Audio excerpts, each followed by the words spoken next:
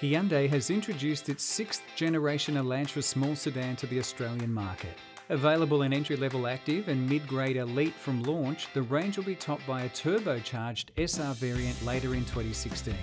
For now, the sole engine is the new 2-litre petrol 4-cylinder that produces 112 kilowatts and 192 newton metres. That's 2% more power and 8% more torque than the 1.8-litre power unit it replaces. A 6-speed manual is standard on active, with a smooth 6-speed automatic option available. The Elite variant is available in auto only.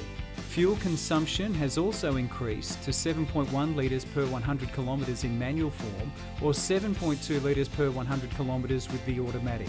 The Elantra's highlight is its chassis. All new in construction, it boasts a high percentage of ultra-high tensile steel construction, adding stiffness and safety. This provides a better basis for the suspension to work with. Vertical rear dampers reduce rear boot space but vastly improve ride and handling. Inside, there's more shoulder room all round and decent equipment levels. Though the move to Apple CarPlay over integrated sat-nav could prove controversial given the older than average target market.